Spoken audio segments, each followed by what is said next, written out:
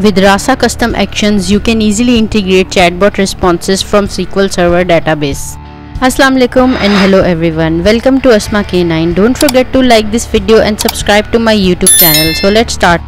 So friends, if you are in a situation where you have large pool of chatbot response data and finds it difficult to manage your response data within the RASA platform domain file, then you have come to right place, as I am going to show you a very simple and easy process of integrating RASA platform chatbot with SQL Server Database using RASA custom actions. So keep watching this video till the end. A quick recap for those who are new to my channel. RASA platform is an open source Python based chatbot platform which gives you full control to create, train, integrate and manage your chatbot. You can store large chatbot response data within the SQL Server Database, and based on the user interactions with your RASA chatbot, the relevant response will be retrieved from the SQL Server Database using RASA custom actions. So without any further delays, let's jump right into the action. If you are new to my channel, you can check out my other videos on RASA platform for Windows. Links are available in the description.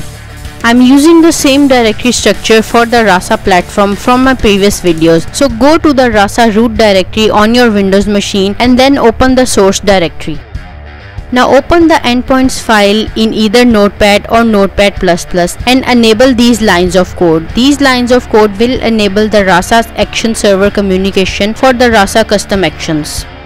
Next, open the domain file and add these lines of code in order to register your custom actions within RASA platform. I am going to customize these 5 custom actions for RASA platform. The prefix action underscore is important at the start of your custom actions name, as they represent the name of the action classes that I will show you later. Now go to the data directory and open the stories file. Then replace all the responses to the custom action names that have been registered within the domain file according to your business logic. Open the rules file. If you want to replace any response with your custom action, then replace it and save and close the file. Now before creating your custom actions, create your response database and load it with your target response data. Here I have created a database with a single table with properties such as auto-generated ID, my response chatbot responses and intent group. This field is important because I will eventually be using this column to identify my intents responses. It's like a mapping between my chatbot and intent groups and responses. Then created date time of the data entry, and finally the updated date time for the data entry. Here you can see my preloaded responses. Also notice that there can be multiple responses attached to each intent groups, which can be picked randomly in response to the user intent. Next, go to action directory and open the actions file, which will look something like this. Enable these commented import libraries, and after adding code for all your registered custom actions within the domain file, the action file will look something like this. I am using some of the Python libraries for connecting to the SQL server and getting the data. I have defined my SQL server connection string globally. I will just now show here action underscore great underscore db custom action implementation. If you are interested in the full source code of this project, the link is available in the description. So this is a standard way how you define custom action within your actions file. Now within this particular block, you will write your code. I have used a simple select query to get my response list from greet intent, as this is the action method for the greet intent group. So you can see here that I am using greet intent group name key to get my data. Then I have used randomized logic to pick single response from my response data list. Then using RASA dispatcher utter underscore message method, I am mapping my response and finally returning the response. Now open the command prompt as administrator and change into RASA source directory using this command. Use this command to set your target Python compiler version's necessary directory paths to Windows environment path variable.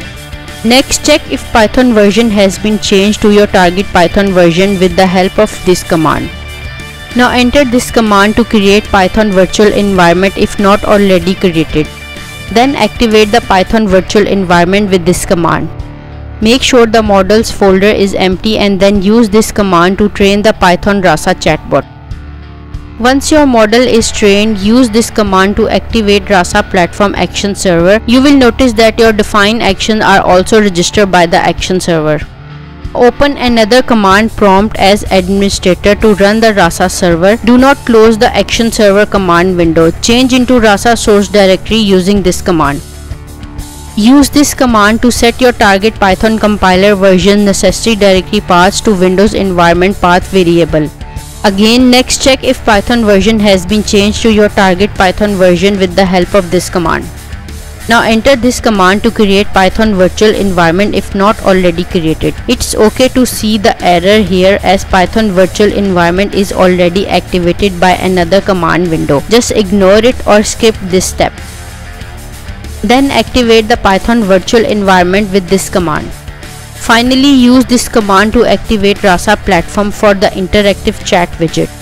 Now open the index page within the web browser and notice a small blue chat icon at the bottom right corner of the web page. Click on this icon and have a conversation with the bot. You can notice that the responses from the chatbot are now coming from the database.